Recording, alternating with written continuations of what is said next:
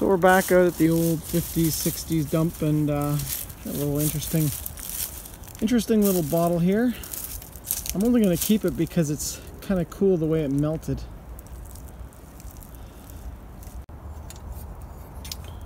Got a little scrap brass trim, not too bad.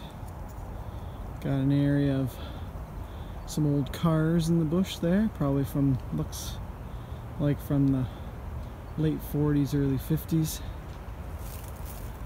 And lots of trash scattered through the woods here. I'm not sure if they burn this part of the dump here, although there are lots of melted bottles still, so most likely. Well, I thought I'd just start digging a spot here and see what come out, and we got ourselves a hose nozzle. If anything, a nice solid piece of brass scrap. See you on the next. Old digger boy's got a good hole going here. Pulled a bunch of stuff out of. You can see we got the bottom of an old 7-Up bottle and a couple of silver plate spoons.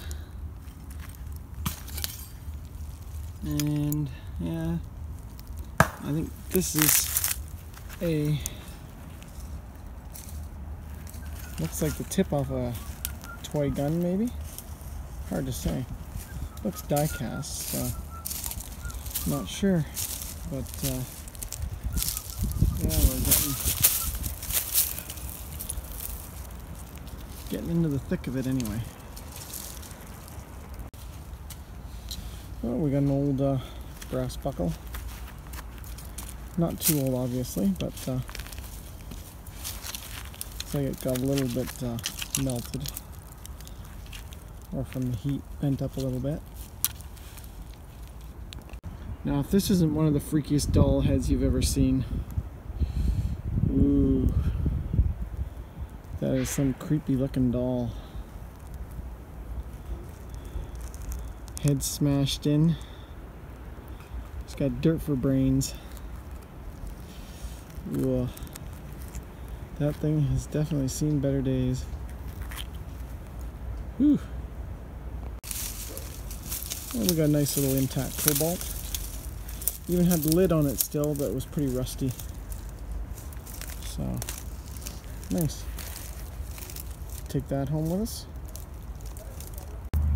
And we got a couple more nice bottles here. We got a cobalt, and I love these. This, I'm not sure what this is from, but it's a beautiful green bottle. Oh, maybe it says right here. Oh, it's mentholatum. Nice. And Neil's got a Buckley's. It tastes awful, but it works. Awesome stuff.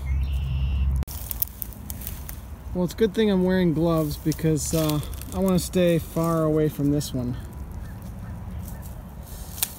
Ooh boy. Don't want to bring this home. Wife and family would not be happy.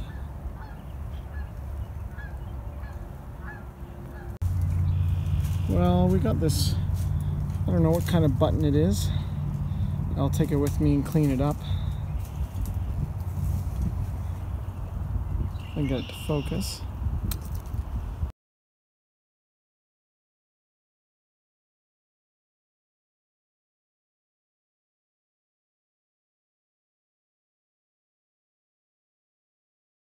And I just dropped the, there it is.